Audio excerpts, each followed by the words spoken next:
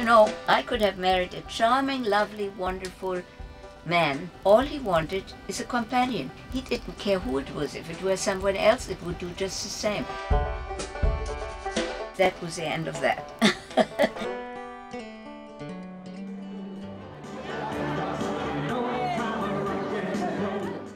I used to believe that the telephone, every ring, was a producer who discovered me. Somebody who saw I have talent. Somebody said, "Ah, you poor thing, you haven't been discovered. Here you are." Ah.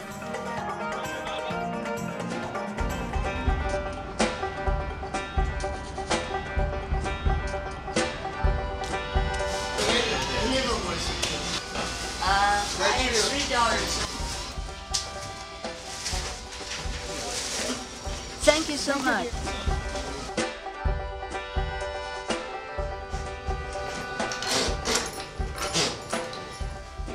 When I couldn't afford flowers, I bought things from funeral parlors, and they have these wires in so they last longer, and they drove me crazy, those wires. It looked so dead, it looked so killing, this poor flower.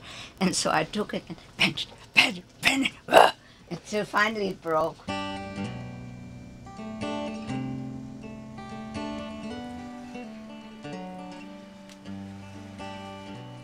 I have very little remembrance of my childhood.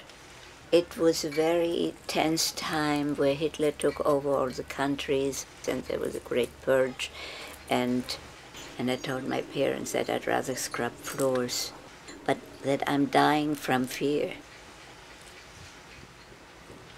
It's very hard for me to remember these things. Maestro?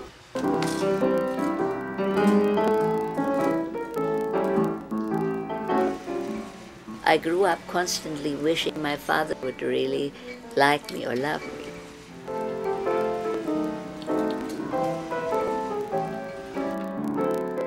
I had these deep inferiority feelings that I can't do anything right.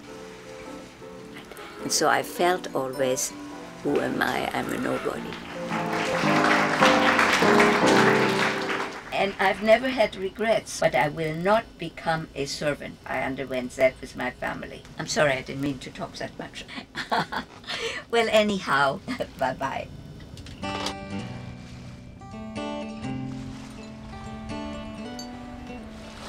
I'm not angry at my childhood anymore, because every little thing in my childhood which happened to me was important to make the person I'm now.